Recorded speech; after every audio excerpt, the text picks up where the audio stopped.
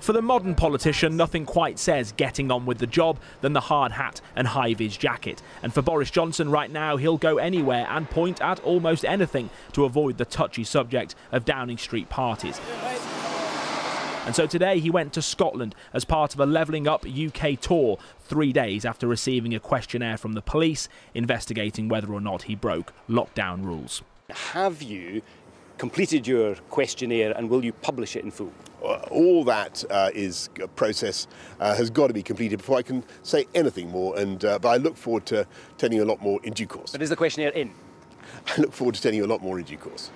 He's got until Friday to send it back to the police, whose decision could ultimately spark a challenge to Boris Johnson's leadership. At this cafe in Edinburgh, customers enjoying a spot of cake have already decided the Prime Minister can't have his and eat it. He shouldn't be here, he shouldn't be in power. Just he's been lying to Parliament. He's in a bit of a mess, so escape to Scotland might help him. If he was decent, he would resign. But he's not going to, so we've got to force it on him. It's up to the Tories themselves. Most Conservative MPs are waiting to see if he's given a fixed penalty notice. But Downing Street today wouldn't comment on reports the PM is preparing to argue that the 3 parties he's alleged to have attended were part of his work. He will use that argument, I would say.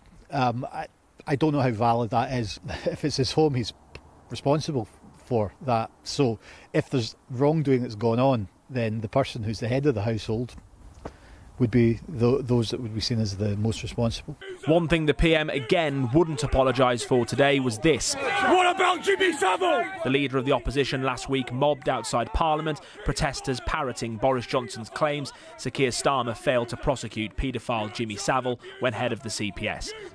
Today, the police confirm they are now investigating death threats made against the Labour leader. The Prime Minister knew what he was doing when he introduced that slur the other day.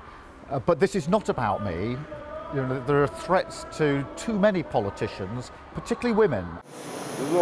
He's facing it from all sides. Scottish Conservative leader Douglas Ross was nowhere to be seen on this Scotland tour after calling for the PM to resign. Boris Johnson finding love hard to come by this Valentine's Day on either side of the border, but he insists he can win it back. Daniel Hewitt, News at 10.